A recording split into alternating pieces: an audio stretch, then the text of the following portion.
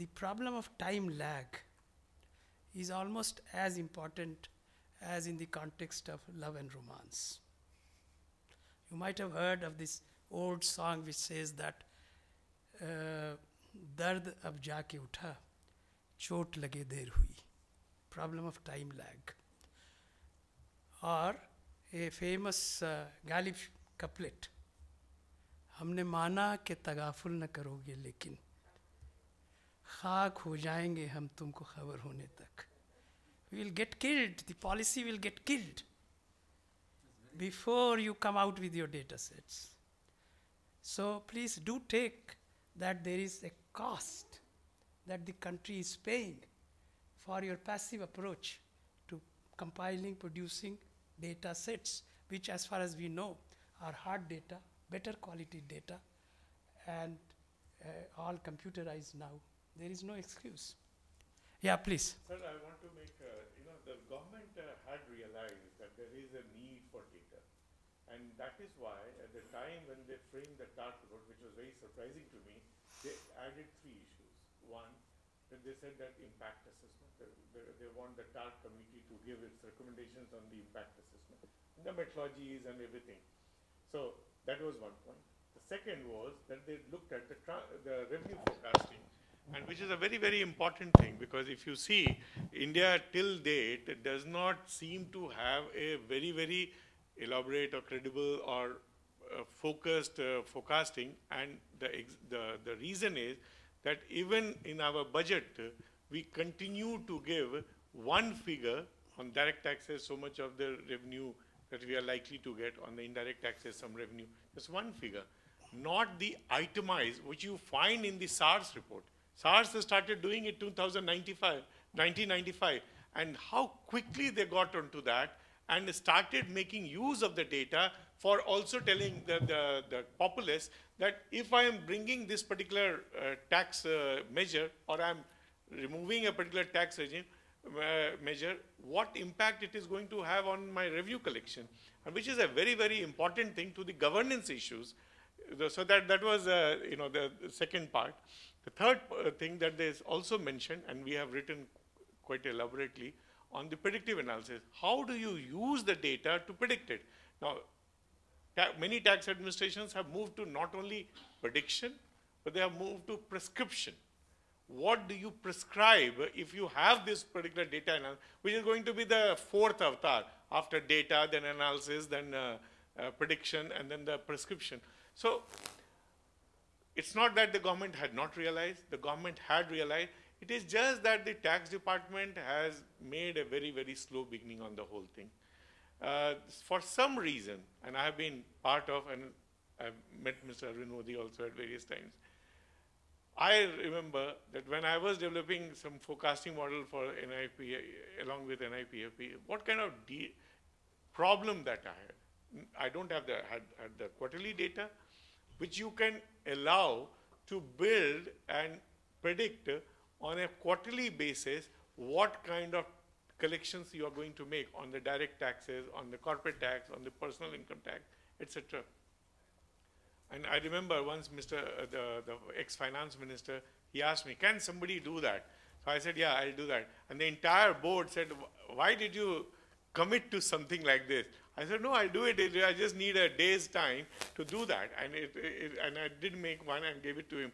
So quite all right, you can tell them what exactly will be. And the difference is not more than 1% or 1.5% of what you actually predict and what you actually get. So if you have the data, if you do that, all these things will happen, and you can move on to a lot more quantitative. What we are talking about, evidence-based, trying to come to a particular taxpayer, which Sudhanshu also mentioned in some way. You can do all those things, like saying that this is going to happen, and this is what you are predicting, and this is how I'll do that. So that's why, unfortunately, we can keep, criticizing the tax department, but the problem is that there are many more things that has to happen. And there are a large number of officers who can be weaned away and start being utilized from this side on many of these so-called peripheral issues which have become very, very central. That's the, so the point is, when does the tax department take that initiative to do that? One opportunity which I'm seeing fast slipping out of the, both the tax administrations is they could have done, and which I said in the morning, more understood what is the tax TARC report is emphasizing and recommending, rather than looking at in a very, very selective manner and saying that this is what I've done, this is what I've done, which is very, very facile, not the really deep-rooted reforms, which is what is required. Yeah. I think you have put your on the actually real issue, which is it is not enough to have few good officers. You have to have the necessary systemic approach in order to get this entire data production and analysis going. We have no excuse, as Piketty said, that many other countries that are democracies, much smaller than ours, with much less resources, are producing this kind of data set as well as complementary analysis, while we are failing. So in international eyes, we really do not have a valid set of excuses. But we hope, now that you have indicated TARC has made the recommendations, we do have very good set of officials and very well-meaning people, and probably internally they can push the system into a certain set of commitment and discipline which will produce this very much required need of the country. As I said, you cannot sit idly. As Huxley said, you cannot jump while you are falling. So we can either go down or we have to really uplift ourselves. Okay, with your permission, shall we close the session at 6 o'clock as requested? Thank you.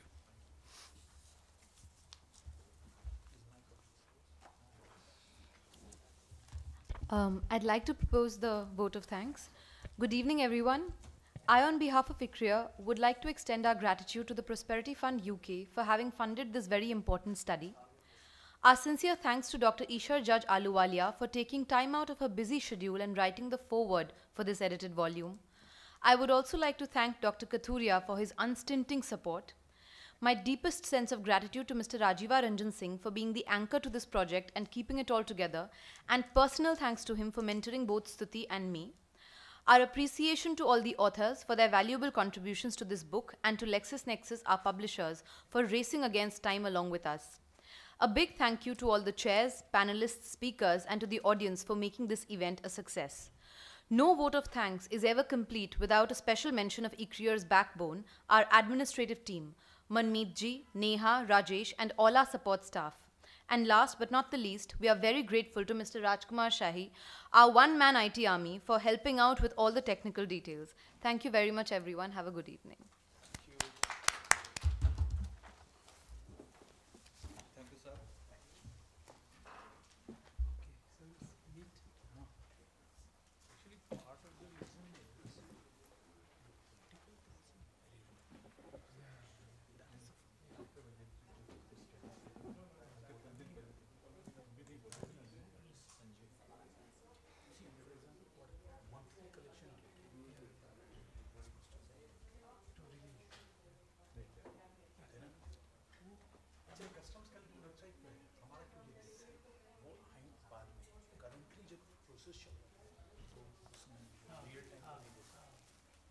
बाद में तो दे देगा, 2 साल बाद ले लीजिए जितना चाहिए, लेकिन as you said time lag, मेरे को तो आज का चाहिए ना, he is reluctant.